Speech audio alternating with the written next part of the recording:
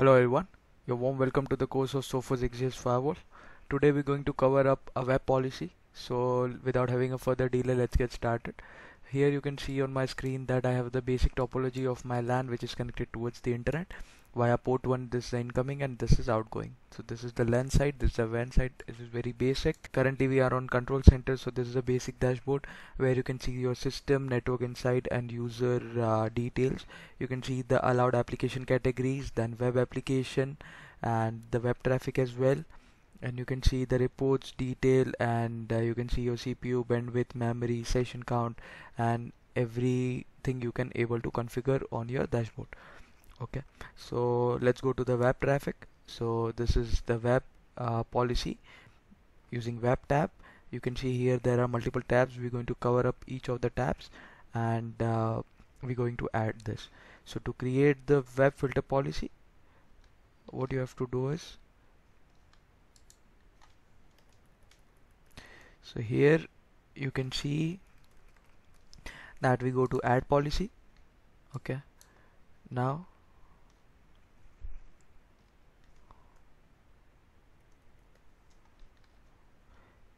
we have to give the name. So we'll give the name as LAN users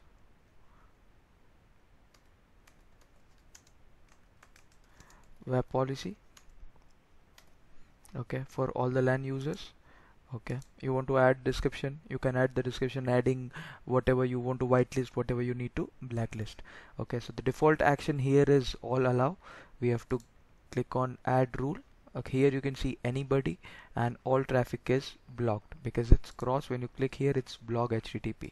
Okay, so just anybody, because we need LAN user. We can also select the network as well if we remove this.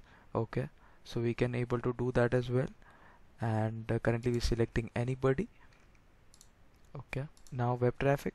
So here we have to select all web traffic, which is like nothing is accessible to the LAN user, right? So we have to remove that, and we have to search for what we want to remove it. So for example, if we want to remove a particular website, if you want to know that it is considered as it's considered as a malicious, so you can do identify that as well. So for that, just what you have to do is you click on cancel over here, go to diagnostic and URL category lookup. So for example, if you want to block Instagram for your LAN users, search. So here you can see that under social networking your Instagram is there. If you want to block IP stressor.com,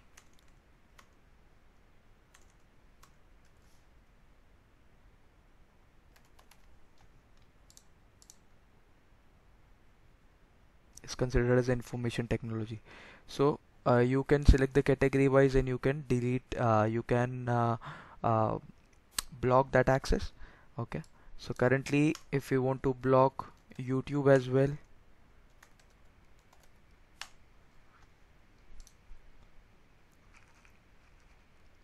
here you can see that video hosting. Okay, and Instagram is social networking, right?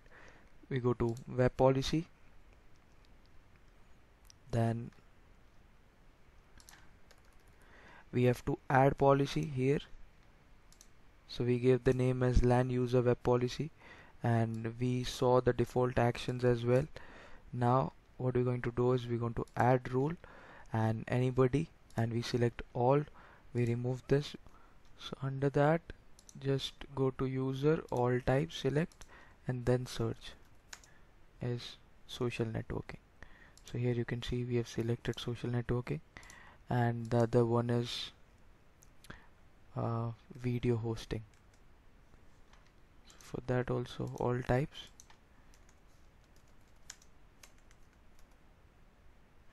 So you can see video hosting is there. Okay, we have selected both of that. Okay, so it's all, the action should be block, and we have to select block HTTPS as well. So after adding social networking and video hosting for YouTube and social networking for Instagram, let's just enable the status. So except that everything is allowed. Okay, now LAN user web policy. Okay, we are also going to select the search, enforce save search, enforce additional item. So here this feature is basically used for if you are in an environment where you're looking to have the save search while anybody is searching on the search engine, whether it could be Google engine, you can say Yahoo or Binge or anything. Okay, you can also enforce the YouTube restriction and restriction levels. So there's a levels as well in terms of YouTube restrictions. So if you want some content which is not feasible, you are in any environment where below 18, so you can enforce that as well. So we're going to see the deep diving into these two options as well. Currently we're not touching any of the advanced option. We just click on save. Okay, and now it's asking that we want to add this to the firewall rule. Yes, we want to add it. So go to firewall rules. So this is our firewall rule as LAN to WAN traffic. Just select that. There's LAN to WAN traffic that we created. Now here you can see web filtering. Under web filtering we have created as this one, LAN user web policy. Okay, so we just select this, and there's an option that scan HTTP or decrypt HTTPS as well.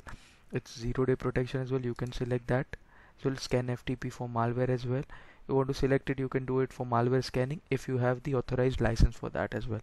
For 0-day there is another different license that you have to purchase for the Sophos. Okay, and you do it. Even if you unselect it, is no problem, because we are just doing it for learning purpose. Okay, so we just select this, and there's none of the other security features that we have configured as of now. So just scroll down and save. So we have saved this. Now there is an option in Sophos Firewall that you can able to test the policy, which is just below the all the web policies. You can see the policy tab. Here is the policy test. Just click on that, and here just hold on for a while. Here to test the policy we type the URL.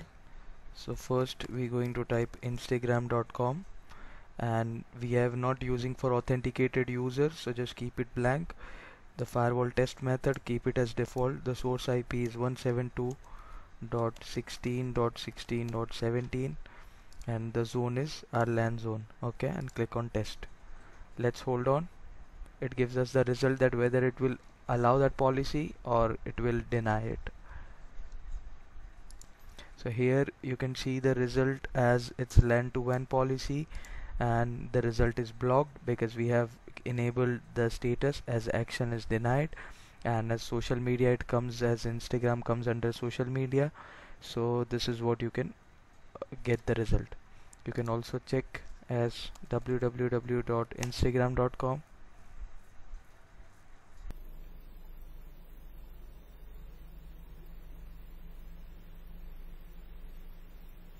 You can see that it shows that your connection is not private.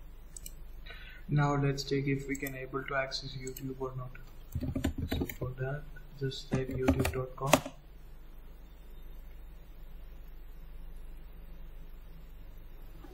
As you can see that your connection is in private, means that YouTube is also not accessible at the same time.